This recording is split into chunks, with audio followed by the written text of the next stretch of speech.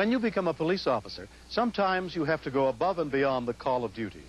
But Officer Mike Fusco never imagined how far he might have to go to try and save a life until the morning of December 14th, 1989.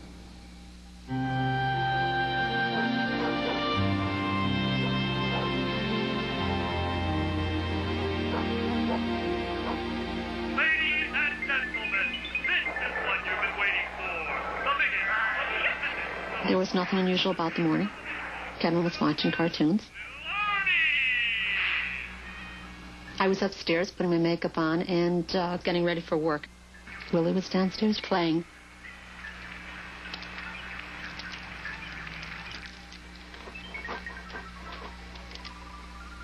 That was his claim to fame. He just loved to play ball.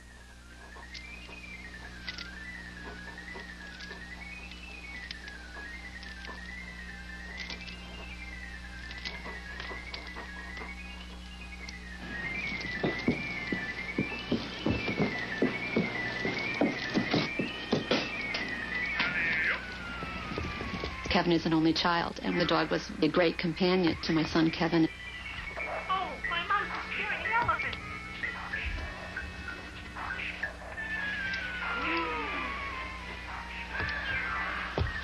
I wasn't paying attention. I was watching cartoons.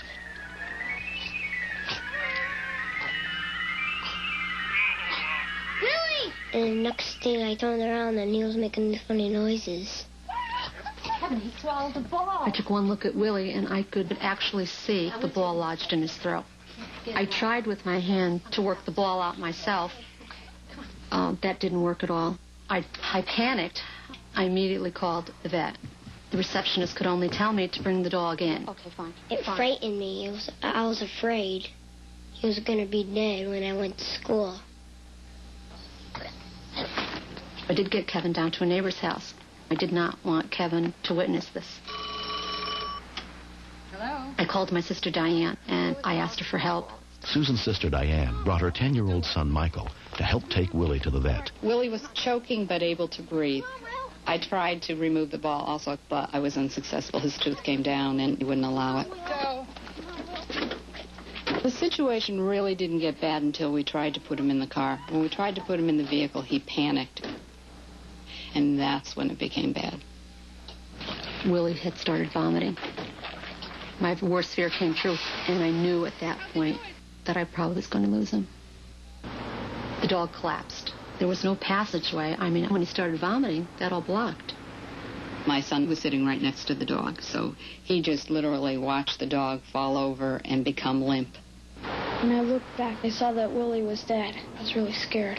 I never seen anything die right before me. We only had minutes. We're never going to make it to the vet. And the police station was right there. If anybody can help us, they can help us. Because there was nothing we could do at that point. I knew right then and there that Mike Fusco was in the building, and he's one of our canine officers. Mike had been one of the first canine officers in the state to be taught how to do CPR on dogs. I never thought I'd be doing it on somebody else's dog. Let me get a heartbeat. We checked for a heartbeat. Nope. There's no heartbeat. He wasn't getting any air into him. Oh, Mike, nothing. I could see the ball lodged way down his throat. So I reached down, pulled the ball out, clamped his mouth together, and started breathing in through his nose. For every couple breaths, I started doing some chest compressions. Move.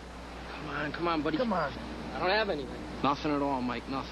I'm just thinking to myself, there's just no way this is going to work. This dog's dead. I just got to keep doing it. It's just before Christmas time. It's kind of sad, especially for the kid. I don't have anything. All right, okay, I don't...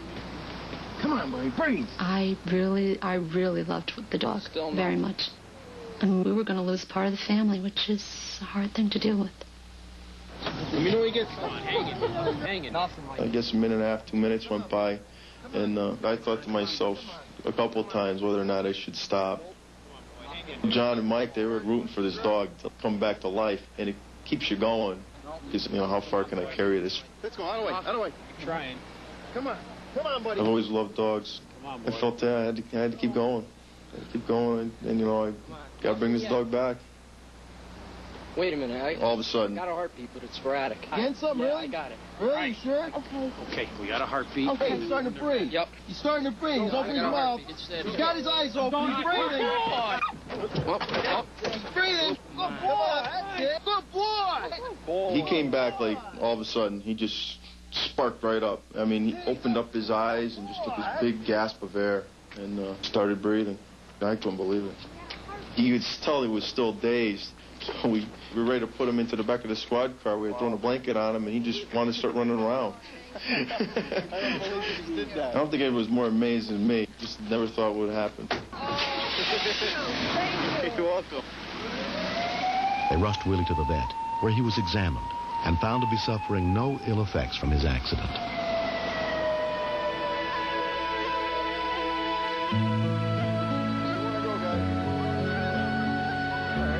Willie and his family have learned their lesson. Now he's only allowed to play with tennis balls, which are too large for him to swallow. We've become very good friends with Mike. He stops by on a regular basis to see us and the dog. Come on, buddy. Put your ball. All right, come on, Willie. You ready?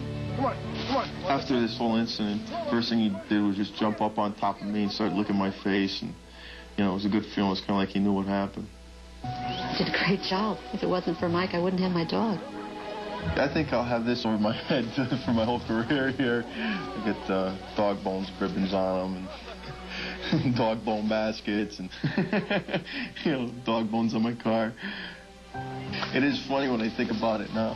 I ran out there and started breathing into his muzzle. I mean, a lot of people are real amazed that a cop would even do something like that. So I guess it gives us a good name anyways, you know. Hey.